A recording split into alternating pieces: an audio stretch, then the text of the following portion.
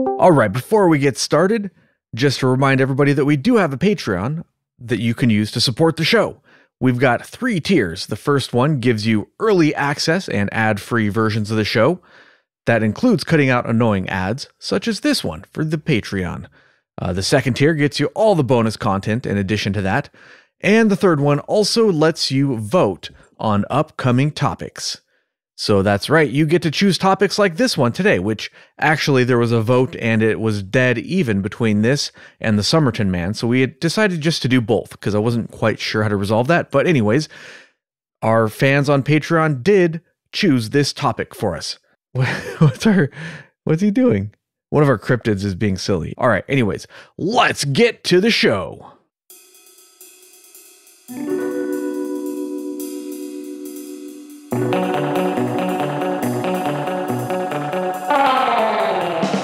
It's time for the Alien Conspiracy Podcast. We are your hosts, Agent ETA, Agent Ether, and Agent Anderson. Come along as we examine UFO sightings, conspiracies, and all things strange. You can follow the show on Twitter at AlienConPod. We also have an email address, alienconpod@protonmail.com. We would love to hear from you. And don't forget to check out all of our other wonderful links in the description. Look for the link tree. It's got everything under there. This week's episode, the Allagash Abductions. We don't do too many abductions. I think the only one we've actually done so far is the Betty and Barney Hill. That's the only one I can remember. So is that the only one? Yeah. I feel like we've done one more. Maybe, I don't know. Maybe. You might be right about that, actually. Oh, no. We did Travis Walton as well. So we've done 2. That's right. That's right. Yeah. We need to get on it, man. There's a ton of these things. We've barely touched on them at all. We got to start talking about these. They're creepy, Hey, though. we got time. Yes, they are pretty creepy. I mean, if you just picture yourself in that situation, not a fun time, you know? I could see just a plain UFO sighting. Like you're just chilling in your backyard, drinking some beers, flipping some burgers, and you can see, a V-shaped formation fly overhead. That's a good time. You get excited, something to talk about at the water cooler the next day or whatever.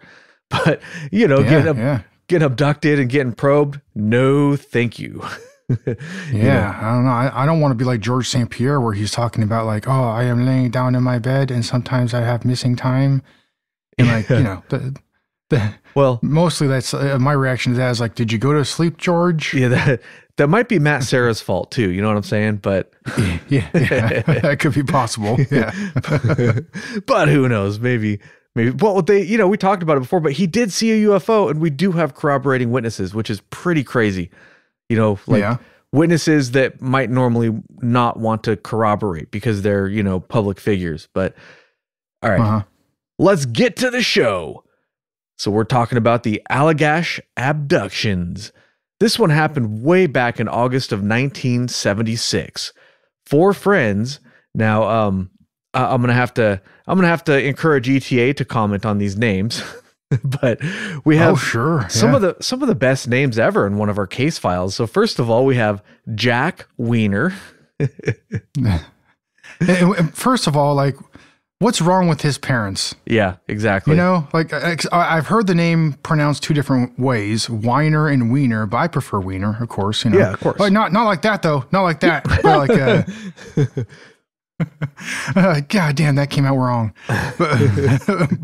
But what's wrong with his damn parents, man? I bet he must have been like messed with in school and shit. Yeah. Hey, Jack, did you mess with your wiener this weekend? That's worse than a boy named Sue. I know, right? That's way worse. Yeah. I mean, you're gonna get messed with, like, as a kid for sure, at the very least, and as an adult probably likely too. Like, when you'd introduce yourself to somebody. Hey, how's it going, sir? What's your name? Jack Wiener. What? Are you serious? Yeah. Like, that must have happened to him at one point or many points in his life. I would have to name, or I have to assume. But then Allagash is kind of a weird a weird name for an area also. Like I remember I knew this girl, when I was a teenager named Alla, and seen her gash, but whatever, I mean, like,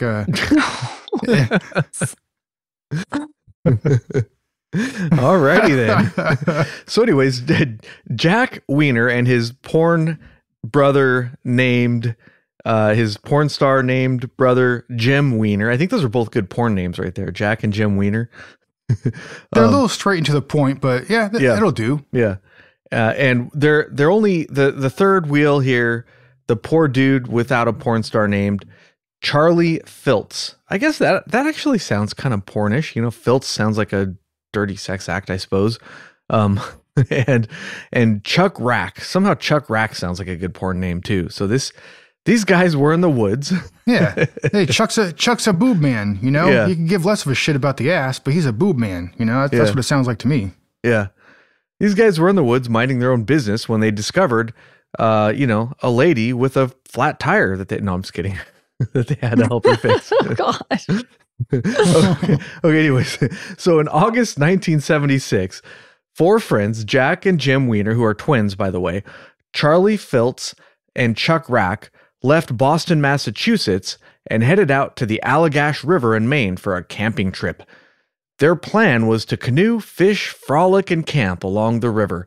So it's a river with a series of lakes on it. I kind of looked up the map because of one of the things in the case I'll talk about later. But the map is sort of like this river with periodic lakes. Some of them look quite large. So their idea was to sort of paddle up and down this river. And there's a town named Allagash. And from what I could tell, back then, you actually had to fly to the area that they went to because it's that remote. So they're in a very, very remote area in the wilderness in Maine. And if you look at a map, you can see there's not a whole lot there. It's kind of the middle of nowhere. Well, it's just hard to get to, is what I saw, that it's just hard to get to. I read that back then, the town of Allagash was only populated by 277 people. Yeah. That's also something, somewhere, very, very few people there. Yeah. Very small. Well, I mean, you can't even get there. How are you going to live there, you know? So they started off, they made their way to Telos Lake, I guess is where they began their journey, their fishing and their frolicking. And they started off whoa, my notes suddenly skipped to page 7. That's weird. Hold on. Sorry, I got to scroll back up here. You have notes? Yes, I do. I'm joking. I have 11 pages of condensed notes here. See if we get through all this stuff. Nice. Let's see. So, okay, sorry. Now we're back on page 1. Here we go. Okay. So they were doing their thing, you know, canoeing and canoodling or whatever they're doing out there in the woods. And on the second night of their trip, Jim noticed a strange light in the sky, a strange bright object. This time they were actually at a sort of a busier campground. There was other people around and they saw it too. So everybody saw it, I guess. I don't know. Jim was actually able to see it through binoculars, and he saw the object, which was floating above the treetops. It was there for about 15 to 30 seconds. And he said it looked like some sort of structured craft with like a bright, like a fire or something. Did you hear this one, Ether? I heard they saw a light, but in the interview, they just said it was brief and then it disappeared. Yeah, it was 15, 30 seconds. Then it suddenly winked out from the outside edges inward, is what the description is like. Huh, okay. I mean, I've seen other UFO sightings like that before, but it's still sort of an interesting description. That's not a super common description. Pretty unusual. So and I saw a quote, he had an odd feeling that the object wasn't quite right. Yeah, I bet. I'd probably feel that way myself. So they're going about their business, you know, and on the 4th day, they set up camp at Eagle Lake, and they're going fishing for, you know, I guess they're getting low on provisions, or maybe they just want to catch some fish or whatever. So they're fishing on the lake, and they decide to do some nighttime or evening fishing after dark. And as they're doing this, they're getting ready. It's pitch black out. Like one of the interviews, I think he said he couldn't see his hand in front of his face or something like that. It's like really, really dark out. Remember, this is in the middle of nowhere. So if there's no moon out and there's clouds or whatever, probably you can't see anything. So they built a fire back at camp so that they could find their way back. And they built like a big giant bonfire. It wasn't like a little tiny fire. It was a big giant fire. They said some of the logs they used were like 10-inch logs, like 10 inches across or something. So big, giant logs. That's what Jack wiener was using was a big... Yeah. No, I'm just kidding. It's a big old Lincoln Logs. Or am I? Anyways, they went out onto the water, and while they were fishing, they were not on the water for very long when Chuck started feeling as if somebody was watching them. He looked around, searching the darkness, and he saw a large, bright sphere of colored light hovering motionless and soundless about 200 to 300 feet above the trees to the southeast. He told his friends to look at the light, and they all saw it. It was coming up from behind the trees, I guess.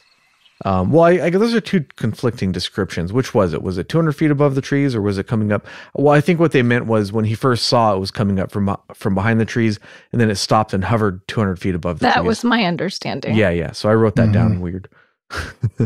So they all said that it looked like the same object that they had seen on the second night, or 2 nights previous. They described it as having a gyroscopic motion to its surface. The surface appeared to be made of energy and had a rolling boil look. It had 4 distinct areas of color that melted into each other. And here's a quote. It had this roiling effect to it, and like a miniature sun, very, very bright. It lit the treetops up like daylight, and it was absolutely silent. Is that kind of more or less the description you guys ran across? Not in much detail, though. That's very detailed. Oh, well, not initially, and this is kind of one of the things, and we'll talk about this later. But like the different interviews with these guys and the information that they state over, like it started out simple, their story. I and then, agree. I agree. They started adding more and more to it. It seems, or maybe they weren't adding more and more to it. You could take this either way.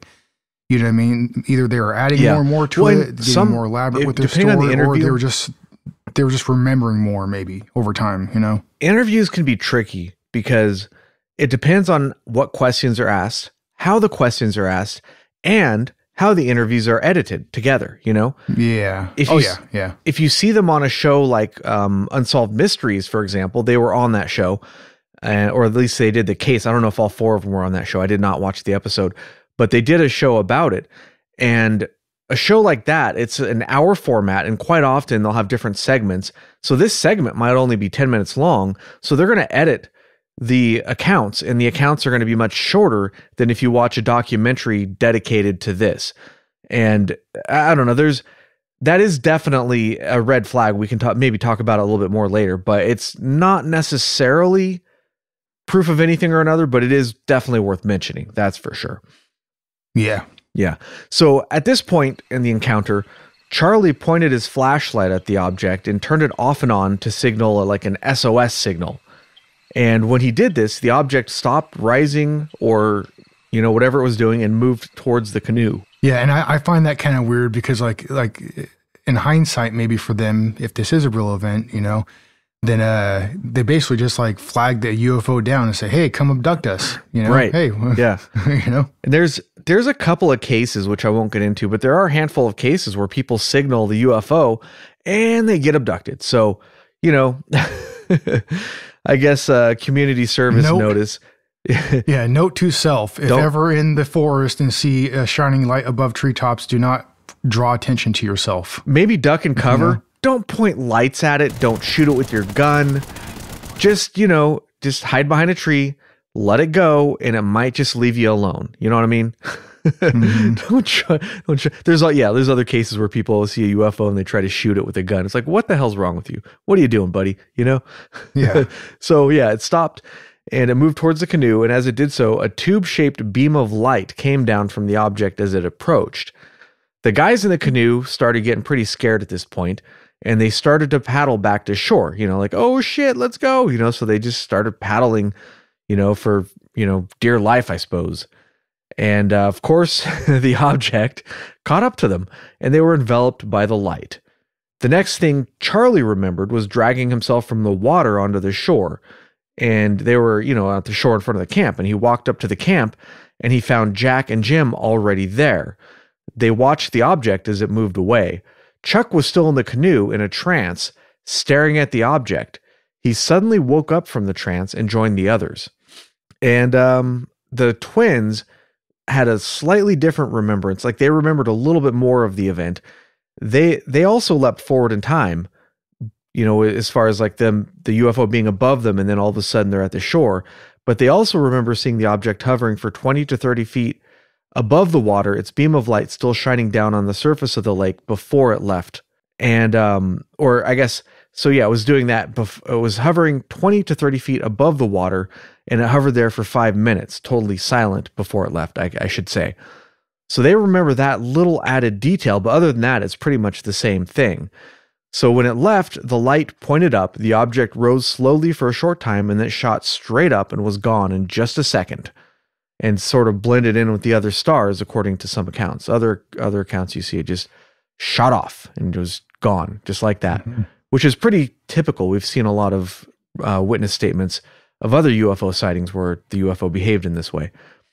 So they noticed at the camp that their fire, which had just been burning bright moments ago, was now completely burned out, with just a few embers left, smoldering.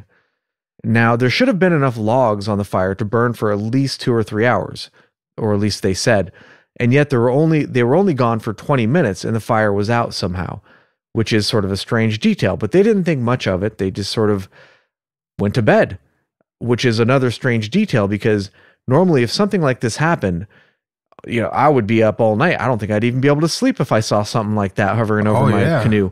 I definitely wouldn't be able to sleep. I can tell you that. But they just sort of were in a trance, it sounds like, and they just sort of went to sleep. To me, it kind of sounds like if they were abducted, then the aliens that did abduct them, maybe they used some kind of mind-altering device or chemical, whatever it is, something like that, something to help them forget or make them more docile, something like that, Oh yeah. Which is a recurring, thing that you hear with abduction cases, where the person doesn't necessarily remember, the event until well after the event, and sometimes they do, sometimes they don't. I mean, there's so many different cases that, that there's varying different levels of that kind of information, but it seems to be a common one with a lot of people that they don't remember it right away. They just remember like that time had passed, and they kind of look at it as something that was very fishy or odd, but they can't quite put their finger on what happened. Which kind of sounds like that's what happened here. For sure, yeah. Agent Ether, any comments so far on the sighting event? Fixing my... She's distracted. thing. All right, so the next day they reported the sighting to a park ranger, and the ranger said it was probably caused by searchlights at the grand opening of a hardware store in the town of Millinocket. And I looked this up on the map, and on the map, it looks like it's roughly 60 miles away. I just kind of ballparked it. Yeah. I found Eagle Lake on the map in Maine, and it's pretty far. It's nowhere near Eagle Lake. There's no way. It's just completely silly. I think the park ranger didn't know what to think of it. He's like, it's probably just the searchlights, because he probably saw the searchlights, I guess. I don't know. But I mean, I've seen searchlights hitting the clouds and stuff before. It can look unusual. It can even look pretty weird, but oh yeah, it ain't going to look like what these people described, Oh yeah. So they continued their camping trip for 10 more days, give or take, I guess. And they didn't see the object again. They went home and lived happily ever after. Well, the end. And that's the case file, guys. It's a short one this week. No, I'm just kidding. Of course, if that was all there was to it, we wouldn't be talking about it. But it goes on from there. But it doesn't continue until 12 years later. After the sighting, they did mention it to friends and family, but nobody believed their account. It was 12 years later, though, that they actually started reporting it to what actually happened to them. And something led into this. Okay, it wasn't just sort of random. Jim was injured in a fall that resulted in like epilepsy or seizures. So you got like a head injury. He broke his back too. Yeah. From what I understand. Yeah, it was a bad accident. He fell from like 14 feet or something like that. Mm-hmm. Yeah, he went to a friend's house. I guess he used to be an electrician's apprentice, and he was going to look for a fuse box. So he opened up a door. It was like a closet door, and he thought the fuse box was in there, and it led to a basement, but there were no stairs.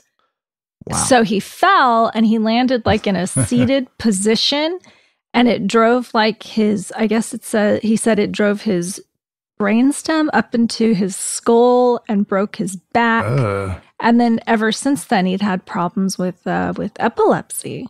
Yeah, that's messed up, man. Seizures and stuff, and Hey, if you don't got sounds stairs, like a bad one, if you don't got stairs in your basement, put a sign or something. You know, that's messed up, right? Yeah. But yeah, so after this injury, he began to have nightmares about the camping trip. And here's a quote, for example, there's a lot on this, but one short quote is, he said, "There were always certain elements of the dream that were the same. Some type of creature, being helpless, being violated, was a feeling I often woke up with." And his twin brother, Jack, he talked about it a little bit with Jack, and Jack also had started to have similar nightmares. And some people think that there might be some kind of weird twin connection going on here, which it would be easy to dismiss. But as we've talked about on a previous episode, I think spooky stories, like we've had some strange experiences ourselves. So I'm not ready to dismiss that outright. It's possible, I suppose, even though it seems very weird. But so his brother Jack did have some nightmares as well. And here's a quote from him. "I was starting to have nightmares, really terrible nightmares that I could not explain. I found myself in a very brightly lit room. I had no idea where I was or why I was there. To my left, I could see my brother Jim, Chuck Rack, and Charlie Foltz sitting on some type of bench, and they were all naked. I was wondering why they weren't helping me, because I felt like I was in danger, and while I'm trying to figure this out, I noticed this figure, or a dark, shadowy type figure, emerging from this light, this bright light in front of me. I would wake up, sweating and breathing heavily, and just in a state of terror and shock. Sometimes Jim would wake up at night, surrounded by these creatures. He would see them surrounding him. He would be paralyzed during this encounter, and sometimes he would be levitated off of his bed." So that's one of the things about this case, is that Jim reported, well, actually, 3 of the witnesses actually reported encounters after the event, and Jim reported them actually going back to his childhood. His doctor at the time was somewhat familiar with UFO cases, Jim's doctor, and he suggested Jim actually go see like a lecture by UFO researcher Ray Fowler, which was in May of 1988. So the 4 friends went, and they had been talking about this and how, you know, they were sort of talking about the UFO experience, which they hadn't discussed in years, I guess. So they went, and Jim talked to Ray and told him about their encounter and the missing time.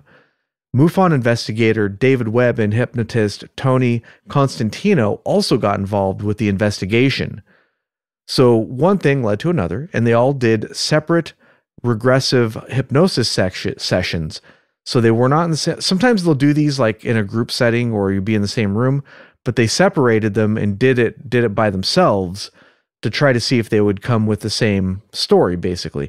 And you can actually find this transcripts of this. I'm not sure if they're online. I didn't really look for them because, you know, it would be a lot to read on the show. I looked for them. Did you find them? No, I was really sad. I even went to the Wayback Machine. They're actually in a book, though. Okay. So you can find those in a book. And are you talking about because you cut out there for a second for me. So are you talking about the, like all of them, like if they have like a website or something like that? No, I didn't see a website that they all have, but no, I was talking about they do, as a matter of fact, and they also sell paintings and stuff. Excuse me, they sell paintings. Do they? And I didn't see about that. The abduction and stuff. Yeah. What's the website? I saw it on. I didn't write it down because I didn't think it was that important. I got really. it. I was just AllagashUFOTwins.com, but I don't think it's up anymore. I think. Yeah. Oh, really? No. Okay. I didn't go on the site. I saw that. Reading that they had one. I went website. to the Wayback Machine and I looked at that site specifically, so you can view their artwork, which is cool. You can see all their like paintings and drawings and photography, and there's some like pottery. Yeah. Mm-hmm. Yeah, I saw that link. I clicked on it, but yeah, the website was not up anymore, unfortunately. So yeah, I did see that one. So, but unfortunately, yeah. So that was so anyways, let's see. They went to, where was I? So they went and had the regressive hypnosis, and when they did so, they remembered details of the night that they hadn't caught before. So when the story starts again, let's say when they're in the canoe, and when the beam of light hit them, They were enveloped by it, and it seemed like a hollow glass tube. It sort of, was sort of surrounding them. It transferred them to the object above. And when I looked at the statements like transferred, like, did they float? And they sort of described it as more of like a teleportation or something. It's weird. But once they were on the ship, they saw strange humanoid creatures with big heads and big eyes. Basically, your gray aliens, although if you look at their artwork, some of them are quite terrifying. They're not your cute little gray aliens. They're your gray aliens. Yeah. your nightmare fuel aliens. So I have a couple of quotes here from a couple of the witnesses about their experience. Like I said, I'm not going to go through all of the transcripts because it'd be quite a lot, but here's what Jack Weiner said. They're right here. Good old Jack. Their face is right in my face. I don't know why. I don't want to know. I don't want to know what they want. They're saying things in my head. They're saying, don't be afraid. They say, do what we say. Just do what we say. And then Charlie Foltz said, it's like a doctor's office. I get that. It's cold like a doctor's office is cold. They put the panel over your chest. Then they scrape your arms and your chest, your legs and thighs. We shouldn't be here. I just keep thinking, I want to be back in the canoe. And here's another quote. Chuck saw what was done to Charlie. This is a quote by Chuck. As he was watching what was being done to Charlie. I see some sort of device on him. They've got, this looks like a silvery. It looks like it's got curves on it. It's almost like it sucks something. He's got his head tipped way back. It's almost like he's in pain.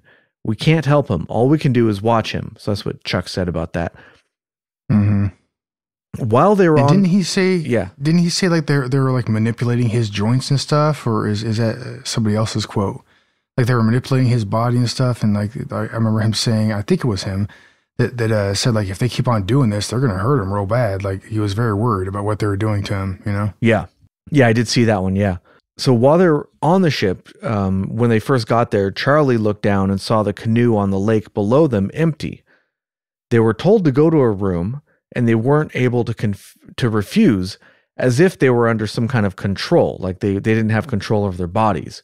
Jack remembers a weird instrument with a scoop on the end, and Jim watched as they examined Jack. I guess Jack was up first. They used a thin rod with a light on it to examine his body from like head to toe, like his eyes and everything. And they inserted an object into his penis, apparently to extract sperm. Oh. It's that could be a good time, you know? Bodily fluids. Yeah. And then Jim was up next, and he felt strongly like he had to take off his clothes, the way he described it. It wasn't like they were controlling his body. It almost sounds more like a compulsion of some kind. It's weird. Like, I don't know. So he was examined just like his brother was, and then the other two were next. Chuck remembers seeing a machine embedded in Charlie's chest, which is like, that doesn't sound like a good time. That's weird. Yeah, that's kind of weird. Oh no, yeah. So sounds like some anime stuff. Yeah. So they took samples of, bodily fluids, skin scrapings, saliva, blood, that kind of thing. And then when they were done with the examinations, they were led to a room with a portal or tube in it, and then they went through it one at a time. And they had to pass through like sort of a membrane, as they described it. Jack said it was as if he was running through something thick, and it made him feel like he was coming apart. He saw bright images in his mind. He saw little pieces of things, little pieces of threads and things coming towards him. And here he says, as a quote, I see myself coming towards myself like a mirror. I can see my face, and I'm screaming, and my eyes are open real wide, and my mouth is open real wide, and my tongue is sticking out, and my ears are coming off. Like, the hell does that mean? That's crazy. That's kind of crazy. It's like they're being teleported or something. It's weird. I don't even know how to. It's weird. I don't know. I don't know what to even think about that.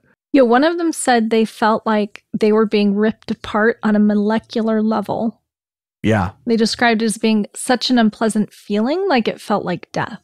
Well, what's wrong with the parachute?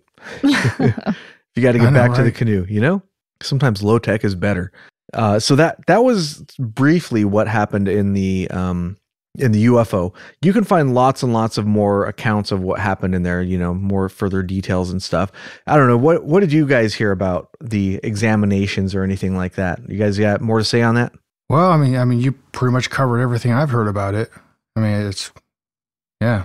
I actually watched a bunch of interviews like on YouTube, and they were with like local news stations. And then there was one called Sightings. They all looked pretty old, like from the 80s and 90s.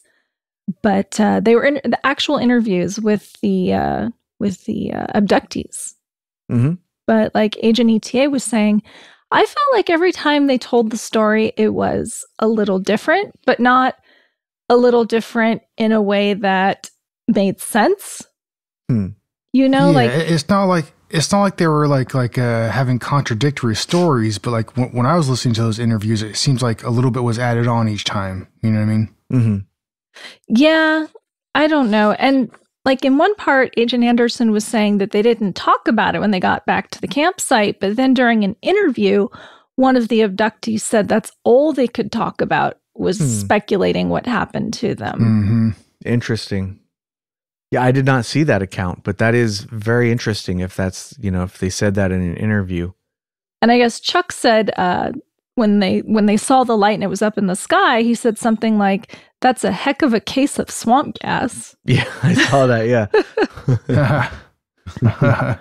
That is, still to this day a somewhat famous saying. I think people are aware of the saying more so than they are where that even comes from, But that made me suspicious too, because did he really think it was swamp gas? It's just kind of a weird comment to make.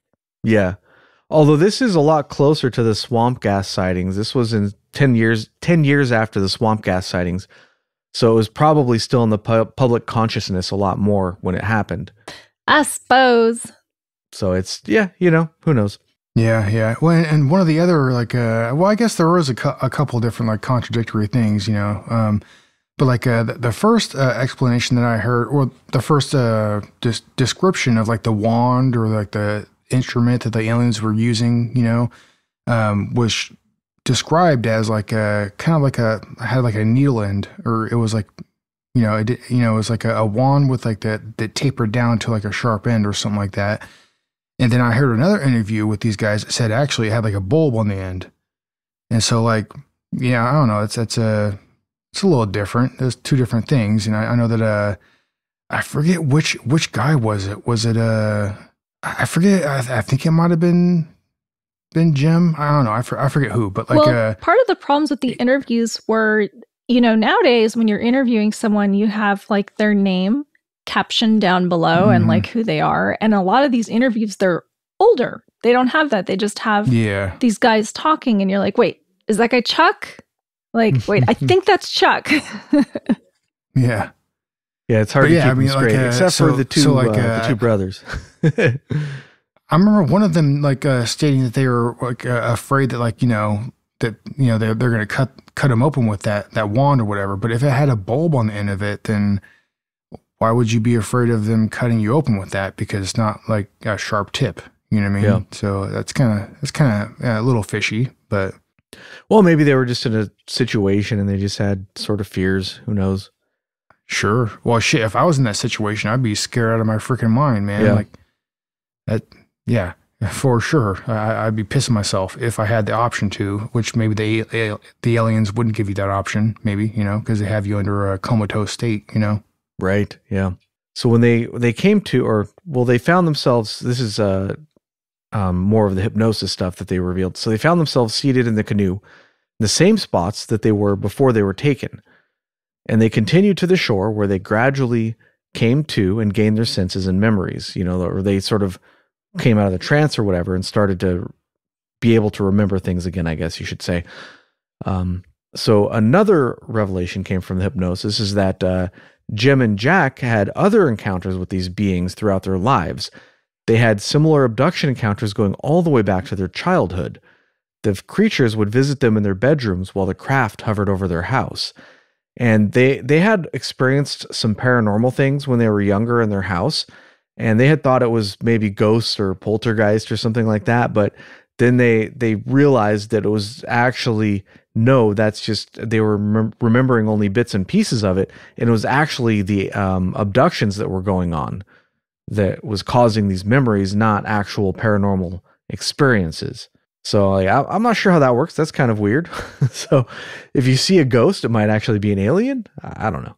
But I don't know. I've always wanted to see a ghost, though. I'm kind of jealous sometimes, to be honest. I know that like maybe some people, they actually have had these experiences. Like they're like, why would you be jealous? But like, no, I want to see a damn ghost. Yeah. See, I saw interviews after the hypnotic sessions. Uh-huh. And the twins stated that, their lives really changed after this abduction. And they describe I'll talk about it later. They describe different ways in which their lives changed because they encountered these aliens. So it doesn't make sense to me that they would have childhood abductions, but after this abduction, then their lives suddenly changed. Right. Why? Okay, that makes sense. Yeah. Why would their lives change if they've been abducted their whole lives, basically? Right. Yeah. So there's one account I found, for example, that they said that they had been abducted not just before, but also after this account. And on May 20th, 1988, for example, Jack woke to the sound of his dog scratching on the downstairs door. He went down to have a look. He went into the kitchen, which was lit up from outside by a bright bluish-white light. He opened the front door and saw a blue glowing object hovering in the field across from his house. He got his dog and went back inside. That's what he remembers, but under hypnosis, he remembered a couple of extra things. So after he opened the door, he walked towards the light, took a couple of steps, but then he turned back and went inside and brought his dog with him. I guess the dog was maybe outside with him, closed the door behind him and went back upstairs and got into bed. He pulled the covers over his head and his wife's head, and he felt like somebody was in the house. Now, I would just like to point out that despite what conventional wisdom may suggest, covers are not actually protection against anything. So if you guys are ever in a scary situation, maybe pull a gun out. Yeah. Find a closet to hide in. I don't know. The covers, that's a little obvious. People are going to be able, whatever is attacking you, whether it's a Bigfoot or an alien or just a, run-of-the-mill burglar, they're going to find you under those covers, So anyways, the covers start to slide down from his head, all by themselves apparently, and he saw several creatures with big eyes and big heads standing over the bed. The creatures. He turned towards his wife and saw a creature approaching her. They received mental commands, sort of like how they had on the camping trip, and they were told to walk towards the light and were powerless to stop themselves. They walked outside, and they saw a huge, house-sized glowing object hovering over their yard. It had a beam of light coming from the bottom, which changed color from white to orange and yellow. They walked into the light and were transferred onto the craft, again, just like on the camping trip. They were separated and examined, sort of like how they were before, with samples taken and all that kind of stuff. After the ordeal, they were floated back to their house, and then they went to bed, sort of like during the camping trip. They just sort of were in a daze. Despite how horrible this must have been, they just sort of went to sleep. And one thing that kind of like I've always wondered about is like, how many damn samples do aliens need to take? You know what I mean? I mean, with all the different like abduction stories that I've read about or watched a video about, what have you. At what point do they learn whatever they're trying to learn? You'd think if they're that advanced and stuff, if they're studying humans or what have you, then how many damn samples do they need to take? Well, at what point are they done with the research? Let's go out on a limb here and assume that these accounts are all truthful. It could be something as simple as that we change over our lifetime. We change quite a lot physiologically. As children, as adolescents, adults, as elderly, like we change significantly over our lifespan. So that alone could explain them collecting different samples just to investigate and track that, just to sort of check it out to see what's going on there. Maybe they don't age. Maybe they haven't aged for a very long time. So they no longer even understand that what aging is really. So they just want to sort of, just sort of research it, basically. So that's, I mean, there's any number of possible explanations, but I do definitely see what you're saying. They would probably know what aging was, and it does seem a little silly for them to keep. But I mean, this is something that you do that does pop up. Multiple abductees. Maybe we should do some more abductions and sort of explore that a little bit more. But it does happen, or at least a lot of people report it. But in this case, Jack received burn marks to the bottom of his feet. And he also had a scoop mark on his ankle as if some flesh had been removed. So that was sort of the end of that one as far as I had in my notes. And it's different because the last one, they didn't seem to have any lasting injuries. But this time he's got like a scoop missing and he's got burns on his feet. And it's not too clear where those burns came from on his feet. All right, we got some more stuff to talk about. But before we do that, it's time for another advertisement. Oh boy. All right. Do you like t-shirts? Well, have I got something for you. We have Alien Conspiracy t-shirts. Check out our TeePublic store. You can get t-shirts, hoodies. They have them in both men's and women's styles. Some of the designs we've put on different things like stickers and phone cases and stuff like that. So take a look. Link in the description.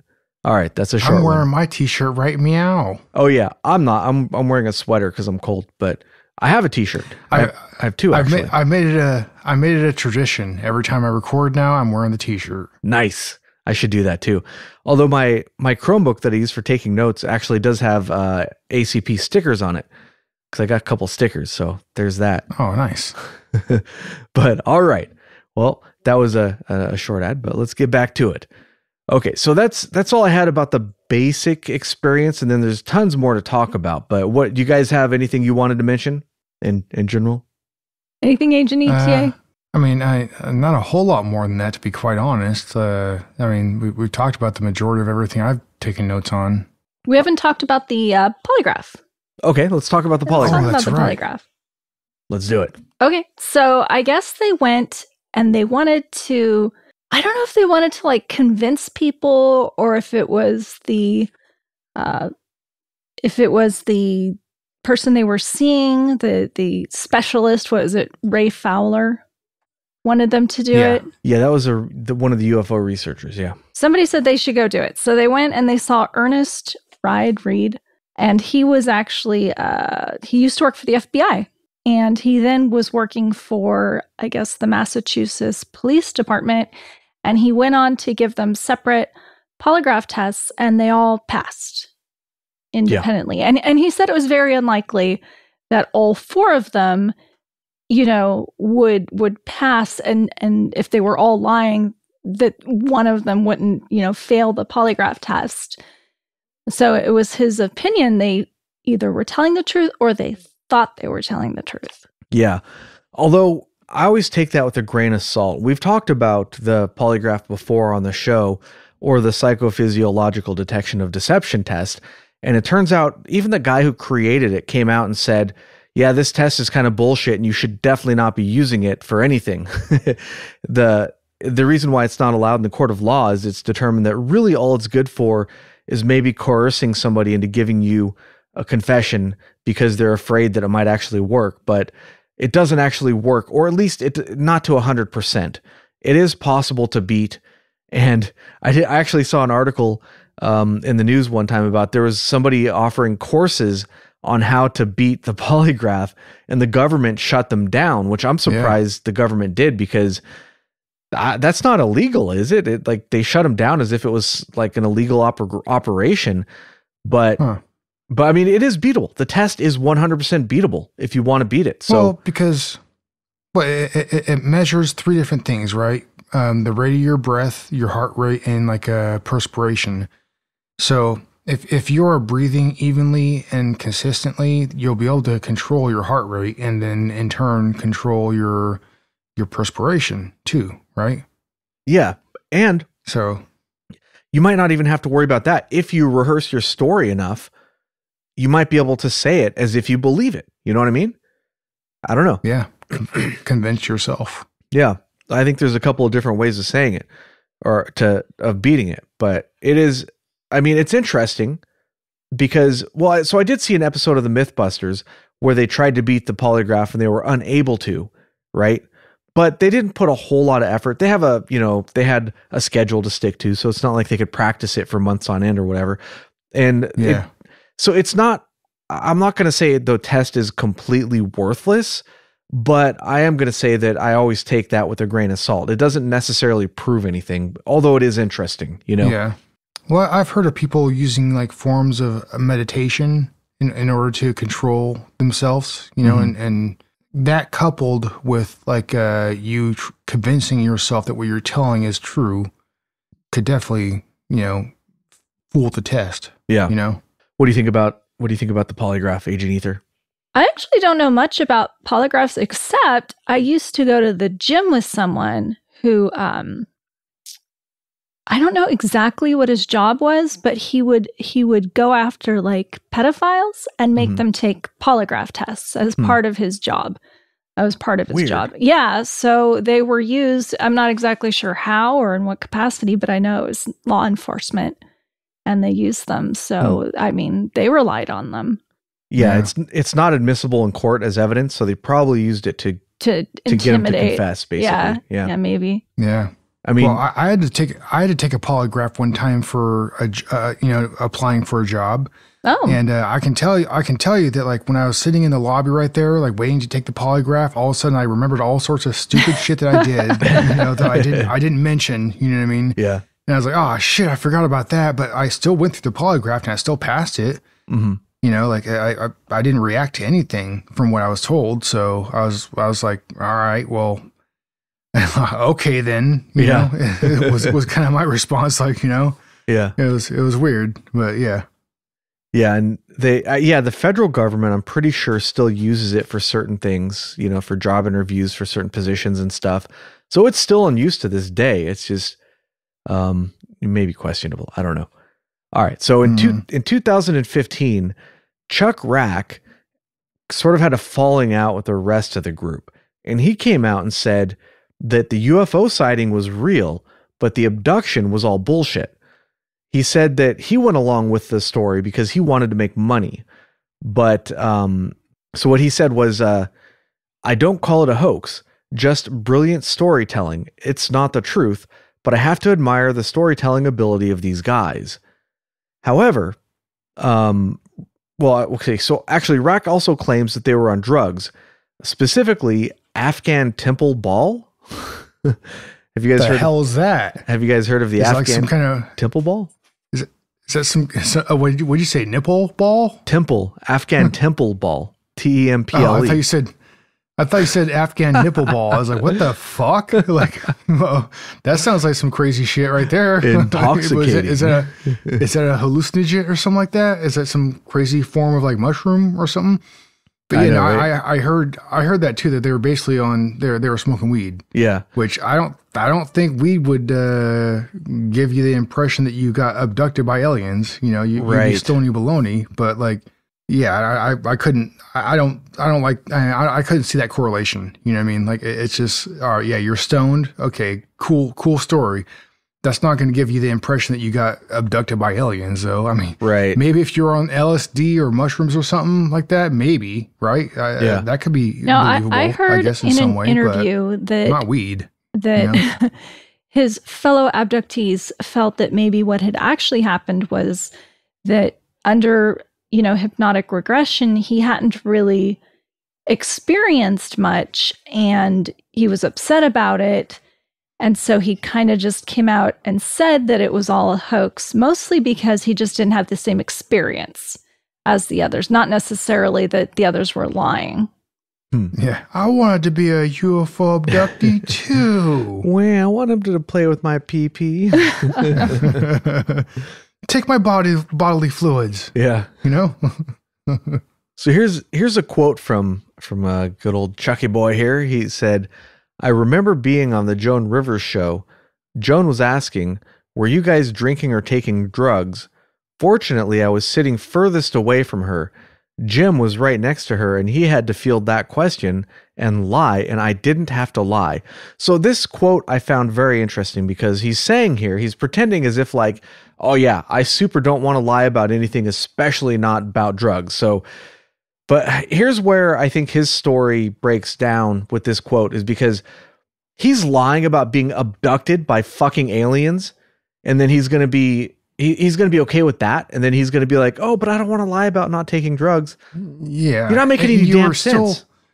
You were also still sitting there with everybody else. If you wanted to object, you could have objected, like, yeah. I don't know. Maybe he just felt that maybe he was a very agreeable person or something, and he didn't want to put them on the spot, as it were. But like you could have said something if you wanted to say something, that you could have said something right then and there, so I don't know why you didn't. If he was so uncomfortable with lying, he wouldn't have gone along with it in the first place. It just doesn't make any sense. Sure. So that he's sort of, with that quote, doesn't necessarily prove anything, but it's just sort of makes him seem a little disingenuous, Well, and the whole thing that's strange to me about that is nobody makes millions of dollars off of UFO sightings or being abducted. You're not going to get rich. No, nobody gets rich off of you. No. Yeah. So that was a strange reason. For me also, I don't necessarily trust the man because, his name, and also I'm assuming he's a boob man and I'm an ass man. You know what I mean? Well. So like it's a polar opposites. You know what I mean? I don't trust this guy. I don't like it. So Fultz said, oh yeah, sorry, ETA, go ahead. No, I'm just saying is all. So Fultz said that all they had was one beer at the beginning of they brought an 8-pack of beer, which I didn't even know they made 8 packs. Yeah. That's like, okay. So yeah, that was kind of strange to me. Yeah. Also, I was like, what, a 6-pack or 8-pack? What the hell are you talking about? I've never seen that. It was a 12-pack, but each of them had one on the plane on the ride over. Maybe, yeah. But he said that they each had one at the beginning of the journey and on the first day, and they each had one beer on the last day, and they brought their empty bottles back with them. And that's it. He says they didn't have a ton of beer. They didn't have a ton of liquor. They didn't have any drugs, nothing. That's what he claims is all they had. And I know it was in the 70s, but that doesn't necessarily mean they were high on something just because it was in the 70s, But you know what? That don't make no sense to me, man, because if you're going to go, because from what I understand, what I read, originally they were planning on like somewhere around like a 2-week trip, basically, right? Yeah, it was a 2-week trip. They didn't end up spending that much time there. But if you're planning on being there for 2 weeks, you're only going to bring that much beer? What? No, dude, I'm going to bring multiple 12 packs, and I'm going to be drinking damn near the whole time, Well, they had to pack very lightly because they had to fly into the area. And then they were on a canoe trip, so they were limited to how much stuff they could bring with them. After food, water, and tents and stuff, you don't have much carrying capacity left after that. Yeah, they weren't just chilling on a bank. They were actually actively going up the area, up the river to go fishing. Yeah. Which is still popular. I was looking online to see if there was anything going on in Allagash. Well, it's a beautiful area. And yeah, there are a lot of photos and people talking about fishing tours. There's an Allagash beer, but no mention of aliens by the locals. Oh, Allagash beer is delicious. There's actually a band named Allagash too. I don't know if you guys came across this during your research. Did you guys listen to any of their music? No, I did not. Oh, dude, it's actually all right. Like it kind of reminds me of like early Metallica almost. I came across a song that was like just like damn near almost like 30 minutes or something, but it was actually kind of pretty badass, man. Like it's hard rock, And like they're talking about like the whole like they go throughout like throughout the song they're talking about the whole abduction like event and stuff, and it's actually kind of I recommend it, man. It's actually kind of cool, if you're into, because there's it's kind of surprising how many bands are out there that make songs about like alien abductions or experiences or what have you, or even like cryptids and stuff like that. But this one is it's actually kind of one of the better ones that I've heard. It's not bad, man. It's really not bad. And I actually saw on YouTube, like you can look up Allagash is the name of the band, and the song, and they have different songs, but like they have a song called Allagash also, the name of their band. And it's a long song, but it's not bad. I'll just say it's not bad. You know, it's not great, but it's not bad. I'm going to listen to it for sure. I have to listen to this now. Yeah. It's kind of all right, man. Like I listened to it for a while there, and it's a long song, but it's not bad. I enjoyed it, you know. Nice. I did not come across the band. You Google Allagash, you get a lot of stuff. I didn't see the band, but I'll have to definitely check that out. Okay, break time. If I had known, I would have actually tried to contact them during the week, see if I could like play an excerpt or something, you know, just for fun. Maybe at the end of the episode or something, because I don't know, they're not like the Beatles or somebody, so they would probably appreciate the extra promotion for what it's worth, you know? Sure. Well, I think when I was watching the video, it had something like 115 likes or something like that, or so it's obviously not like a very popular video, you know what I mean? But it was, like I said, it was all right. It's a very long song, but I had fun listening to it because I started like paying attention to the lyrics and stuff, you know.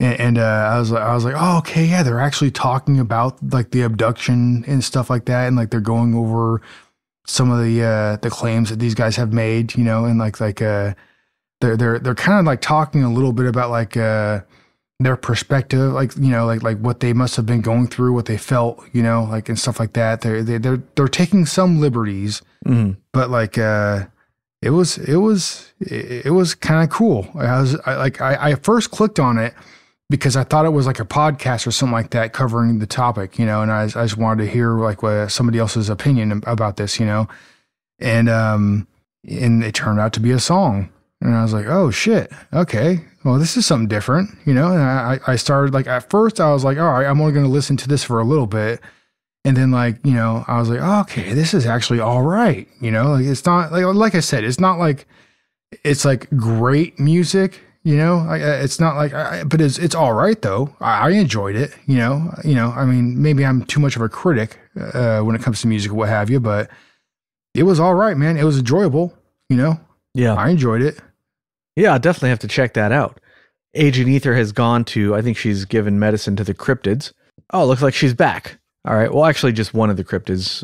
Only one of them needs medicine. But all right. So back to Mr. Rack. He's a rack man. And you were right to be suspicious of him. So apparently he has a violent temper and has been thrown out and banned from several UFO conventions. So he's sort of not a nice guy, which, you know, if there's a falling out and the falling out is 3 versus 1, I mean, maybe the problem is the 1, not the 3. I don't know. Possibly. Jim Wiener, the Jim fucking Wiener. God, hey, Jim and Jack. I personally believe that Mr. Rack's this is I guess from an email or something from Jim Wiener. I personally believe that Mr. Rack's self-aggrandizing rationalizations and disparaging accusations are simply the rantings of an angry and resentful individual on whom his former friends have turned their backs. A little too poetic for me, but hey, you know, whatever. Getting the point. I've heard him also described as a bit of a control freak, and like I guess like the fact that he couldn't recall the same event as his friends like made him a little like pissed off, I guess.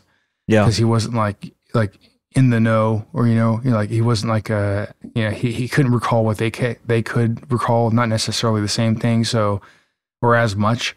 So it kind of pissed him off, I guess, from what I've heard. I mean, it'd be like if you were a control freak, maybe, I don't know. It'd be like, let's say you're on a camping trip and you're all hanging out by the fire and you're like, okay, I got to take a leak. So you walk off to the side a little bit, you're peeing on a tree or whatever, and your friends are like, dude. And you're like, hold on, man. Can you give me, so I need 15 more seconds, and you go back and they're like, no, come over here. They're like, dude, come over here. We're getting all Brokeback Mountain over here and shit, man. Then you're not involved in stuff. And you're like, oh, well, no. You get, not in this scenario. You get back and you're like, what's going on? They're like, dude, we just saw the strangest shit, dude. Bigfoot just walked across our fireplace, like our campground. You're like, no shit. You're like, fuck. I missed it. That would be just my luck. Well, I got to be honest. Like Bigfoot is one of those things where, like, to me, like, if I were to miss out on that kind of a sighting, I'd be pretty pissed. Yeah, we should do another Bigfoot episode. Damn it! Yeah. Oh well, shit. I mean, there's Bigfoot sightings around the world, not just North America. You know, I mean, there's, I mean, whether you want to call it Bigfoot or whatever multiple names that this creature may go by. You know, swamp ape, the yowie, the almasty. There's a bunch of them. Yeah, yeti. You know, Yeah. I mean, it's yeah. So the UFO researcher Ray Fowler also had something to say about Chuck Rack. He said, Chuck Rack did not have very detailed recall of the abduction under hypnosis, as we were just saying. He is the type of person who needs to be in control. He was not happy not being able to have detailed recall of the abduction portion of the incident. Thus, several years after the investigation, he claimed that no one was abducted. Now, that you guys were just talking about that, but I just wanted to reiterate that the researcher himself had that opinion, so we know that's one source where that's coming from. So it's not just hearsay or something, but we know an actual source for that quote. Maybe other people said it too, but that's what I found for that one. And Jim Weiner was talking about an incident that happened before the Joan Rivers interview. He said, Charlie Foltz and I were visiting Jack and his wife Mary at their home in Vermont. One morning, Mr. Rack arrived at the house and declared he had a plan to make $1 million on the Allagash case. His UFO sighting. His proposal I heard about this too. Yeah. His proposal was that all four of us refute the professional handling of the case by Raymond Fowler, Tony Constantino, and MUFON, thereby creating controversy, which was, in Mr. Rack's mind, exactly what the media and the public crave and pay for. In response to his proposal, Jack, Charlie, and I all voiced our disgust with his ethics and his proposal and announced our unanimous decision to have no further interaction with him regarding future Allagash projects. Unfortunately, we later forgave his inebriated indiscretion and appeared together on a couple of TV projects and UFO conferences, but it was glaringly clear to Jack, Charlie, and I that Mr. Rack's behavior was becoming increasingly pathological. So that's just a quote about it. So, I mean, even though he did come out and say, the one witness came, Mr. Rack came out and said that it was all a lie, the other people came out and said, he's kind of just got a chip on his shoulder, So there is a refutation. They did refute that. Refutation, is that even a word? I don't know. But they did refute that it was fake, So we do have a back and forth here. Just because one of the witnesses came out and said it was fake, we do have good reason to believe that he would have a motive to do so. Now, that doesn't necessarily mean it was real, but it doesn't mean it was fake either, Mm-hmm. Yeah. So, I mean, in a nutshell, that's basically all I had on the case. There's a ton on this case. There's like books and stuff. You can look up interviews. You can go on in this case. Like, we could have done quite a lot more, but I think that summary was good enough. Did you guys, how about you, Agent Ether? I see you looking at your paper. Well, I just wanted to mention in one of the interviews that I saw, they're all artists. So they were going to school, and one was like a painter and one was into pottery. And one did like mixed media. I don't know if you saw that. He had his master's in pottery, apparently. Mastery in pottery. So, and they just did regular things. Like one painted landscapes and still lifes, and the other just did, urns and pots. Nothing exciting. So apparently after this the big abduction, I actually didn't know about the childhood abductions, but after this, what is it? Could you get closer to your mic there, Agent Ether? But after the abduction, you're welcome. The Allagash abduction, apparently their artwork all changed. One of them stated that he felt like he was being reprogrammed. And especially after the hypnotic regression, they would immediately go home and start to do their artwork as part of a way of remembering what had happened to them. And in one case, you had the artist who was painting still lifes. He went on to start making these folding paper patterns, and he would make up these math patterns based on pi, and then he would be painting them. And he said he felt like it was almost a compulsion to do art, to do this new kind of art. Oh, interesting. Yeah. And then another one of the interviewees, the abductee, said that he became obsessed with ancient temple architecture. And he was convinced that this ancient architecture was actually a map for microchip technology, like that it was a motherboard. And That's weird. Yeah, so I found that highly interesting when I was watching these gentlemen. Towards the end of the interview, it started to spiral out for me. So they kind of had me, I'm watching these different interviews. A lot of the stories are the same, but they vary in different ways. They seem to be getting more elaborate. But then, they end on this note. And I was like, oh, I don't know. I don't know about this. That just kind of seems a little off the deep end for me. There's a couple of, when you get an interview like this, they probably paid them, right?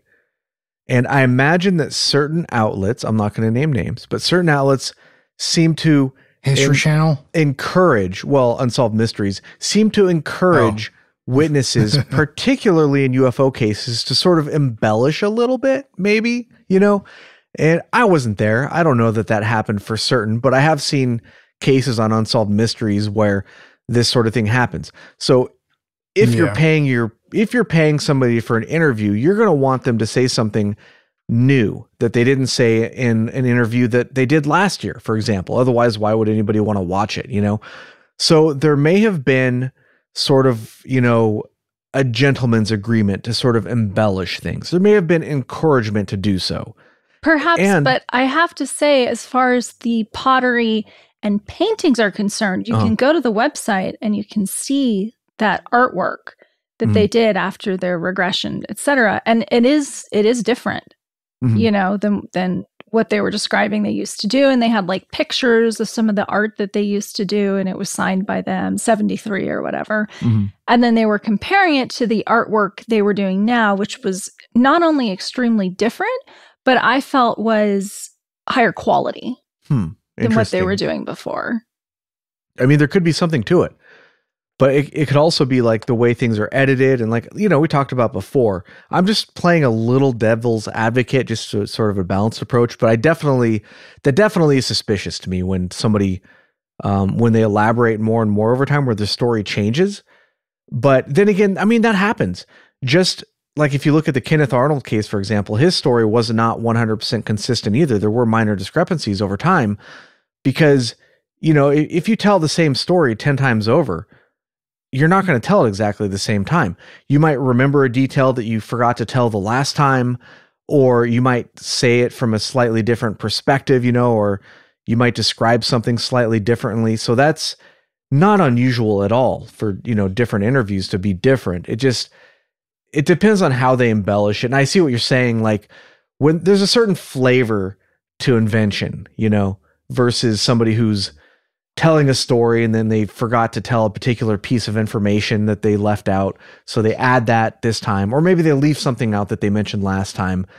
It strikes you a little differently than somebody who's like making it up, I have to say this though, the artwork was a lot different. I don't know if I'd call it good, especially the illustrations, but the pottery was different. Yeah. It definitely from what they were doing before. And I did like some of the mathematical looking sort of paper folding illustrations that he was talking about. I found those kind of interesting. I don't know that I'd hang it in my living room or anything, but I thought they were kind of neat to look at. Yeah. Yeah, I looked at a little bit of their art. I didn't have time to check out much of it. It was nothing earth-shattering. Yeah. I almost wish that it was. I would love to say I looked at this artwork and I was like, that's out of this world. They were inspired by, a higher order or higher being. Like, that would be really cool. That was not the impression I got looking at this artwork. Yeah. Yeah, me too. And the only reason why I would hang it on my wall is just because it's kind of nostalgic. You know what I mean? Like right. It's related to this big case that I'm interested in and I find very interesting, But like, yeah, that's the only reason why I'd hang it on the wall. It's not because it's high art, Right, yeah. All right, so I think we've gone over most of the particulars of the case. So now it's time for our opinions. I mean, what do you guys think? You guys think it happened? Do you guys think it's partially true? Maybe they made everything up? I don't know. What do you guys think? Well, I'm a little biased. I've never been a huge, I'd like to say, fan of alien abduction. Right. You know, when we talk about these cases and we talk about the sightings and the evidence and so forth, that really interests me and that grabs my attention. But these abductee cases, I find a little hard to believe. So I'm going in there a little biased, I'll admit. I think part of that, for me anyways, is that it's so far removed from anything I've experienced in my own life. It's hard to put myself in that place, you know? But you should look into you weren't with us on the Betty and Barney Hill case. Like, I don't know exactly what's what with that case, but I'm convinced something strange happened to those people. I will say, though, I've seen a couple of movies with alien abductions, and they did freak me the hell out. So there is that. What was that one we watched where I remember at the end was stupid because the kid, like, there's the walkie-talkie, and you could hear him talking over the walkie-talkie to his brother. What was that called? I forget. The movie overall wasn't that good, but it had some very creepy moments. Yeah. Very creepy moments. And one scene, the mom goes into the room and out of the corner of her eye, it's like dark and she sees this tall figure. Yeah. So she turns around, turns on the light, turns back, and her son's missing from the bed. Yeah. So then the house alarm goes off and she finds him like outside staring up into the sky. So somehow he got out through the house, into the yard, like in the blink of an eye when she turned around to turn on the lights. Yeah. It's a quick kid. Yeah. They're very agile. It's the Flash, you know? It was so, that whole movie. Yeah. Ether had to sleep with the lights on that night. I did. That was really scary. I didn't like it at all. Yeah, it was pretty damn creepy, that's for sure. Have you seen Fire in the Sky? I don't know, have I? That's the movie they made about the Travis Walton abduction. Probably not. That was that was in the 90s. It was a decent movie. Yeah, it was fun. It wasn't bad. You know? Will I get creeped out or should I see it? It was pretty creepy. I mean, they since it's not exactly what he reported happening, but they try to demonstrate what he was feeling on the screen, you know, with stuff that he didn't report happening, but it's pretty creepy. Yeah. You know? Yeah. Pretty damn creepy in some places. But yeah, how about you, ETA? What do you think about this case? So my opinion is I'm all in. This all happened. There's absolutely no reason to assume that it didn't happen. Every single abduction that has ever happened is true. No, I'm joking. So I'm on the fence a little bit about it. I lean towards believing them because I want to be quite honest, but like this case, like it's compelling. There's no doubt about that. But I just don't. I don't know which way to lean on this one. You know what I mean? Like it's there's not quite enough. All the evidence that you have is basically their testimony. I gotta say too, they didn't seem overly traumatized, and I know they've told their story at this point probably dozens of times. But you're listening to these interviews and they just seem so flat to me. You know, there's like an energy that's missing as they're talking. All of them. There's not even one where I felt was what's the word? Charismatic, I guess. Yeah, or compassion. Compassion. You know? Yeah, I felt like it really lacked a depth of feeling that I would. I've seen some interviews from people that claim to have been abducted, and like what they're like as they're sitting there like describing their story, like they get brought to tears. You know, you can see like there's extreme emotion involved with what they are describing. You know, right? And that kind of stuff to me is maybe they're good actors. I don't know, but like, you know, like it's very compelling at the very least. You know, they seem to be very genuine. I'm speaking in generalities here now because there's so many different cases, right? But like, I've seen some interviews that really, really compelled me towards believing what this person is saying, as far as what they're claiming. You know what I mean? Yeah. And I didn't get that same feeling with these interviews that I've seen with these guys. You know. Yeah, for me personally too, I'm sort of with ETA here. I'm like on the fence. Like there's The story is very compelling, but I'm not like 100% convinced. I think it's possible that they did see something strange. Maybe they saw a UFO in the distance or something, and then it just sort of spun into this story over the years, with retellings and stuff. There are some details. Possible. There are some details, like when they were when they did the hypnosis, they did that separately, and their stories matched, except for Mr. Rack's story, which did have some differences. But yeah, but here's the thing: they had every opportunity to talk about this event before they went under hypnosis. They all agreed to do it. So it was 12 years later. Yeah, it was 12 years later, and also they had ample time to talk about it beforehand. So they could have agreed upon a storyline that they all wanted to present or what have you. If that would have happened like directly after like their quote unquote abduction event or what have you, then I'd be more convinced to believe them. But since it was quite a bit later after what had happened, then I don't know, man. They could have all agreed upon the story that they wanted to present. So I don't know. It could be either way. I could go either way on it. Like I said, I want to believe, but I'm not necessarily. I'm not convinced.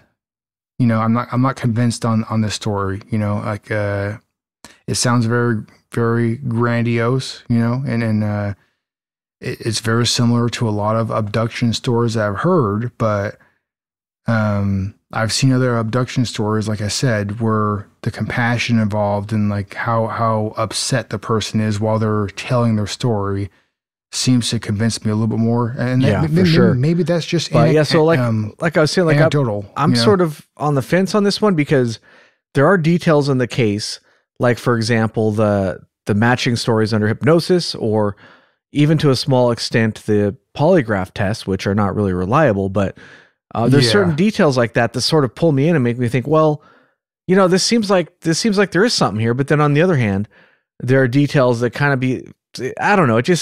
It sounds like a science fiction story at the same time, it doesn't, I don't know. So I'm on the fence on this one. I'm not necessarily dismissing it, but I'm not necessarily all on board either. I think it's a really interesting story. And if it is fake, well, it's like they did a really good job of fabricating the story. But I think it's possible it could be real. I think it's possible it could be a hoax. I'm not really sure. I have no idea on this one. Well, it's like all the evidence that I've seen here. It draws you in, then it draws you out, then it draws you back in. You know what I mean? Like I said, I want to believe, but there are some red flags here. That it's not necessarily. I'm not saying they're liars, but it makes me kind of question. What's going on here, the reality of the situation, you know what I mean? I guess at the end of the day, like I said, I'm on the fence, but I'm leaning towards them because, I don't know, what if this did happen, I keep on asking myself, if this did happen, then I feel sorry for these people, man. This is a very negative situation to go through. So I don't want to call. I know I hate calling anybody liars. You know what I mean? I don't like doing that, right? So I want to believe you, but sometimes there are some red flags, like I said, that make you question the situation. And some situations, like some UFO abductions that I've done a little bit of research on and stuff and been interested in. Some of them are, there are very little red flags. And and the thing is also the story, is the same the whole way through. You never see any deviation. You never see anything added on to the fact. The story is the story. And they keep on telling this individual that claims to be abducted, keeps on telling the same story over and over again without any discrepancies. You know what I mean? So that's the kind of stuff that I believe them when it's that kind of a story. You know what I mean? Right. Yeah. All right. Well, I guess that about wraps it up for this week's episode. Before we leave you here, hold on, let me hit the flag here. Make sure I can edit that out for our Patreon subscribers who get this ad free.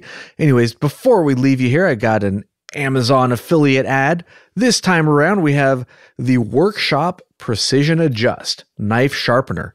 Now, this may seem sort of like a strange item, but actually, I bought this myself because I had some old kitchen knives. They're actually a pretty good brand. They're Kershaw Shun, which is like, I think it's like a Japanese brand. They're not like super nice. They're not like super high end, but they're pretty damn decent and they get the job done. But they were in really bad shape, like really, really bad shape. And I needed I'd gotten a couple of other knife sharpeners in the past, like on the low, like $10 or $30, like lower end ones. And they ended up just making the knives worse. They didn't help the situation at all. So I did a lot of reading about how to sharpen knives, and it turns out you can't do it with your basic stuff. You really have to get like a whetstone, basically. Yeah, what are you going to say, Agent ETA? You cut out for a second, so I didn't hear what you said. But like some of the knife sharpeners that I've seen, they'll sharpen it for a very short period of time. Basically, like they'll sharpen it. But then like they get dull real fast. So there's it's a finite, like I don't know what to call it. Like it's like you have to sharpen a knife right in order to keep it sharp for a long period of time. Also, the knife needs to be of a decent quality of metal too in order to keep it sharp. So if you have a cheap knife and you're trying to sharpen it, yeah, you can sharpen it, and you can make it better than what it was, if it's dull. But it's not going to keep that edge over a long period of time because it's just not made out of good metal. But if you do have a good knife and you sharpen it correctly, it'll stay sharp for a decent amount of time. You know what I mean? Right. Depending on how much you're using it. Well, and what I like about this particular sharpener is that it's like a sort of a device that holds the knife, and it allows you to set the angle so you can have repeatable results, basically. One of the hard things about using like a whetstone is you're doing it by hand. So, I mean, there are people who can do it very easily and very quickly, but there's a learning curve there. Whereas this thing, you just set it to 20 degrees or whatever it is, and you always get 20 degrees. There's like no learning curve whatsoever. It's very easy to use as far as these things go. And the results were surprisingly good. I took some old beat up knives that I thought I was basically going to have to throw out, and now they are razor sharp. So I was actually so impressed with the results on this product. I'm like, I'm going to use this on my next episode because, why not? I was like, what is that noise? Well, that's Asian Ether is kissing one of our cryptids. He's, they're cutie pies. All right. Well, they deserve it. Like one of the things I always like say about dogs, a good dog is they're too good for us. You know, like we don't deserve them necessarily, Trust me. That's what he thinks. He's all alpha. Yeah, this dog's hilarious. But all right, so link in the description. The Workshop Workshop Precision Adjust and Precision Adjust Elite. The difference between the two sets is that the Elite has more grits to choose from, as far as I can tell. Just more different polishing options, but they're essentially the same thing. But check them out. Links in the description. And affiliate link. Your purchase helps support the show and doesn't cost you anything extra. And I guess that's all we got for you this week. Keep it strange. Strange as fuck. You should definitely keep that in. Oh yeah, I'm keeping that for sure.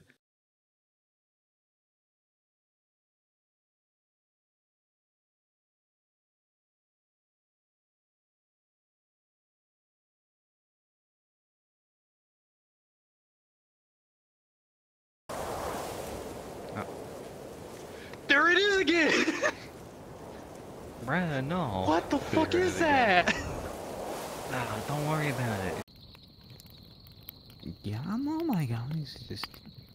aliens, am I right? Aliens, bruh. I don't know. I don't know what went on.